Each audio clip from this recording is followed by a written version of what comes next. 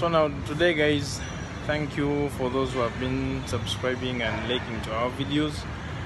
Now I think in today's video I'm going to be explaining about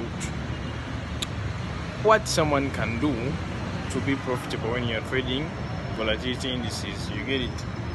Because I've been getting a lot of texts about people asking me to do this particular video teaching you about how to be profitable in the forex market.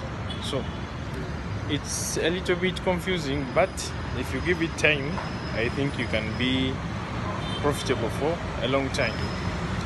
Now, the first thing you must consider when you are trading is you must select out which pairs are you good at.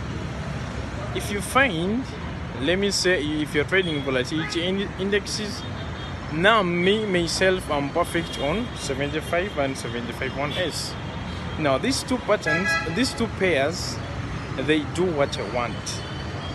But you find someone who was trading volatility 50, 10 index, 10-1S, 100 index, 75 index. You find someone is trading over 7 pairs.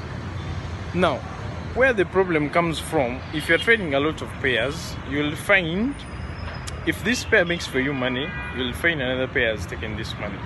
If this pair makes for you